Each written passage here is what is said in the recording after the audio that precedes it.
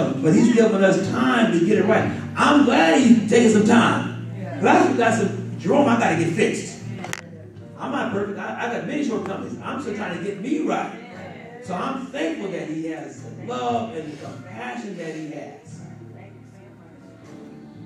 See none, you may be seated. There is still room in the Father's house. And just know that the doors of the church are all open. We certainly thank the Lord for this service today. And I hope that I've said something that will help you along the way, that will make your life a little easier.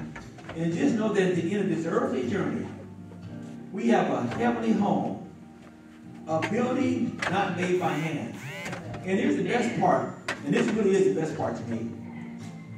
God does not care about what class you do, upper class, middle class, ghetto, mountaintop.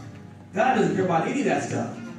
He died for all of us, and that's what I love the best part, because God does not discriminate. If you accept him, no matter whether you're white, black, blue, brown, whatever your nationality or whatever your denomination, God will accept you. If you accept him as your Lord and Savior, you can reign with him. And that's the best part of the salvation. Amen. That he loved us in spite of it. So don't let yourself get in the way by limiting beliefs. Throw all that out. Well, you know, I've done this in my past. We all got a skeleton somewhere. So don't say, well, I never killed nobody. Well, yeah, you have with your tongue.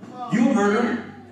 You can murder somebody's character, do more damage than somebody shot him. So we all got something. So I don't have time to point fingers, do the blame game. It's all about how can I grow spiritually and develop my character. Amen. That's what it all boils down to. So if all hearts and minds are clear, we can stand and be dismissed. Amen.